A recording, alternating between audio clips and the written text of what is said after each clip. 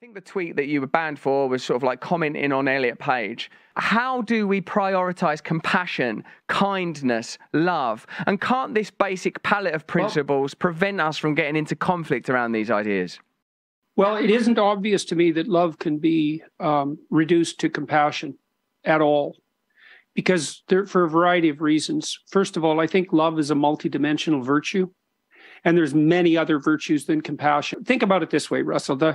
Imagine that the purest expression of compassion is the love of a mother for a true infant. We could really think about that as true compassion, 100% compassion. But then as the child starts to develop, and as soon as it becomes capable of its own voluntary movement, as soon as it becomes ambulatory, its nervous system starts to change, of course. But then there are other elements that have to be introduced into the relationship to make it a relationship of proper love.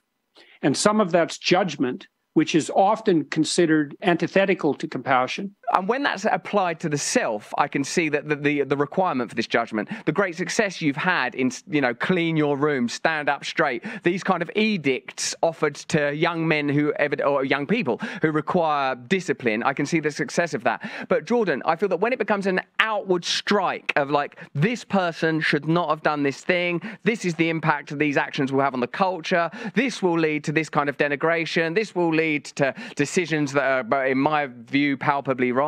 I feel that this is where we have to redress an imbalance around compassion. I feel that Elliot Page should be able to do whatever Elliot Page wants to do, and that my only role is to say, I recognize that I don't understand, and why would I understand? There are less obvious things that you could never understand about me. They're less evident and obvious, and for me, the basic principle of kindness and compassion is going to be my guide when dealing with Elliot Page and when posting something about Elliot Page. I do have recourse to the idea of, what do I want Elliot Page to feel? Happy. Accepted. That's what I want Elliot Page to feel. And if there are aspects of that I don't understand, then I'm willing to take the hit. So the first thing I'd like to bring up is the fact that in the UK, the Tavistock Clinic was recently closed. And that was the biggest clinic doing gender transformation surgery that operated in the British world. 1,000 of the 19,000 kids have now launched a lawsuit for medical malpractice. And when Elliot Page went online and showed off his or her new chest, she or he got 1.7 million Instagram likes. So then the question is, okay, compassion. Well, I think Elliot Page stepped over the line from victim to perpetrator, because when girls hit puberty, their negative emotion spikes and they develop bodily image problems, because neurotic, and that would be negative emotional experience for women, is extremely tightly tied to body image.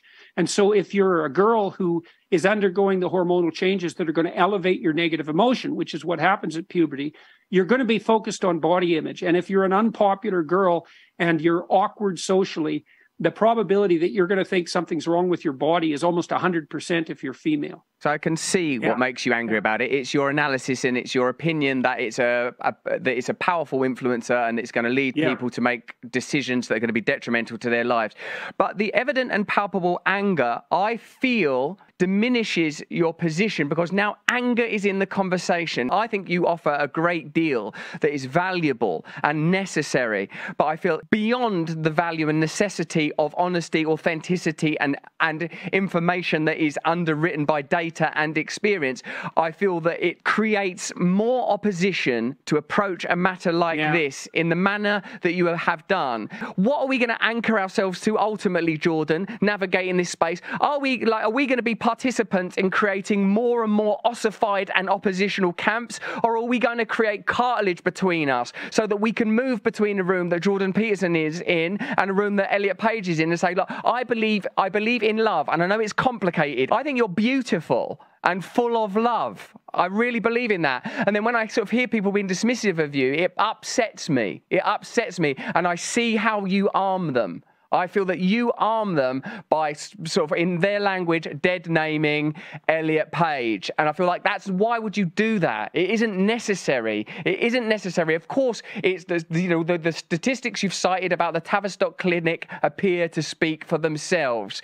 Is there a way that we can handle this that would be more akin to how we might imagine Christ would handle it? Otherwise, what's the point of Christianity? What's the point of Christianity if we're not going to embody Christ in our behavior? Look, everybody who's operating in the online space that we're operating is trying to get the tone right? And you do that in part by paying attention to the audience. And you do that by trying to see how people are responding, and not in a way that's pandering, but in a way that's open and attentive. And it's a very difficult thing to get right.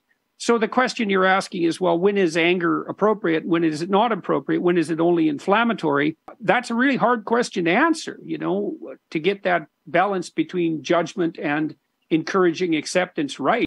The right principle is probably something like minimal necessary force in your personal interactions and minimal necessary emotion in your online behavior. But it's hard to know exactly what that means. And it's not as if I think I've done it perfectly.